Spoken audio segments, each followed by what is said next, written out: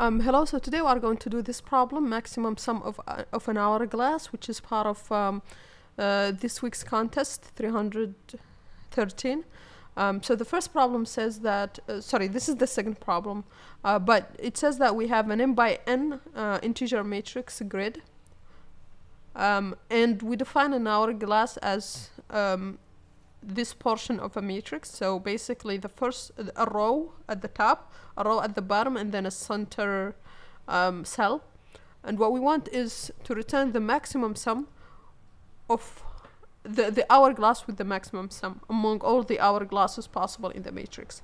So if you take a look at this example that we have here, what are the possible hourglasses? Well, this one here is one, right? By the way, an hourglass is one with the time, the glass one with where there is sand and sand flows here, and that basically calculates the time, right? So that's one. Another one we have is this one here with this cell and then these three elements, right? That's also another, sorry, these three elements here. And then another one also that we can find is the one with 8 being the center and with these here. So you can get the idea. It's the 3 top cell, center one, and then 3 bottom ones. Same thing with this one with the center 2 as well, and 3 up to here. That's also an hourglass. Right, so you get the idea of what these are. And if we take a look at this example here, the one with the maximum sum is this one here. Yeah, so that's the main idea here. And if we take a look at this last example, there is only one hourglass, and so we return that one. Yeah, so let's see how we can solve this. Okay, so let's see how we can solve this. So one thing to see here is that if we take a look at this here, the solution is actually pretty straightforward, because if we take this cell here as ij, then what is this value here? This is just I minus 1j, and this is I minus 1j minus 1, right? The position, because it's the previous column in the previous row. And this is I minus j, but the next column, so j plus 1. And this is the next row, so I plus 1j plus 1. And this is the next row, but the same column. And this is the next row, and then the previous column. And so we could just go through the possible centers of the hourglass, compute the sum of the hourglass with that cell being the center. And to do that, we can just go calculate the 3 in the top row, and then the 3 in the bottom row, and then add the center cell, and we'll get the sum, and we can compare it with the max so far. And that's pretty much it. The only thing we need to be careful of, we need to pick only valid center cells, right? You can't pick this one as a center cell because there is nothing on top.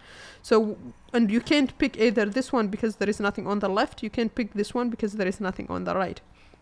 So we just need to make sure that pick the center cell as just the ones that have I bigger than 0, right? So bigger or equal to 1, the row, because it can be the top row, and it can be the bottom row. You can't have the center cell be here, so we need it to be also smaller than the number of rows, minus 1. And then for j, the columns, you can't, so we can't have it be the first column, so we need this also to be bigger or equal to 1. And same thing, we can't have it be the last column, so we need this to be smaller than the number of columns minus 1. And then the rest is just calculating the sum, so pretty straightforward. Yeah, so let's do this solution then, and make sure it passes test cases. Okay, so the first thing we need to do is just get the sizes, right? So the number of rows, which is just the length of the grid, and the number of columns, which is just the length of the first row in the grid. And this is possible because the size is, the minimum size is 3, right? So we can do that. And now we want to iterate through the centers, and we'd have the best sum here, which is equal to 0. And then we want to go through all the possible. So this would be basically, we want to iterate over possible hourglasses centers, right? And what we said in the overview is that the center needs to be between 1 and the rows minus 1, because it can be the first row and it can be the last row, right? And similar thing, it can be the first column and it can be the last column, so we need it to be from 1 to columns minus 1. Basically, since the last column is columns minus 1, in Python this would end at columns minus 2. So just the column before the last one, and a similar thing for the row, right? And now we can just say the best sum is equal to the max of the best sum, and whatever is the sum of the hourglass that has a center of ij, right? And then we return that best sum. Return best sum. And now we need to define our function that calculates the sum here using the formula that we said in the overview. So this would be the center cell. So ij here would represent hourglass center cell. What this would mean is that the sum is just the sum of the top row, which we said is just I minus 1, so the previous row, and the previous column, so that's the one to the left.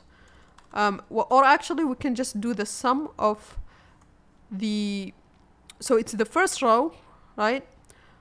What are the values? Well, it's just from j minus 1 to j plus 1, right? So it's j minus 1, j, and j plus 1. So to get those, we just do here j plus 2, so that it ends at j plus 1 in Python. And then we want to add the center cell, right? And then we want to add the bottom row, right? And so the bottom row is I plus 1, j minus 1, I plus 1, j, I plus 1, j plus 1, right? And so what that would mean is basically is the sum for I plus 1, but we want to take only from j minus 1 to j plus 1, similar to here. So it's the exact same boundaries, right?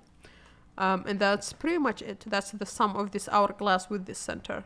And this will take only the 3 top ones, the center one, and the 3 bottom ones. And this would need to be outside, and so we can run this and submit. And that passes test cases. Now, in terms of time complexity, this is, we have this loop, right? And this one is basically O of 3, O of 3. So this one is constant. And so it's just these two, which is basically O of rows by columns, multiplied by columns, right? And this would be like a time. In terms of space, we are just using this extra variable, so nothing really. So O of 1 space. Yeah, so that's pretty much it for this problem. Please like and subscribe, and see you on the next one. Bye.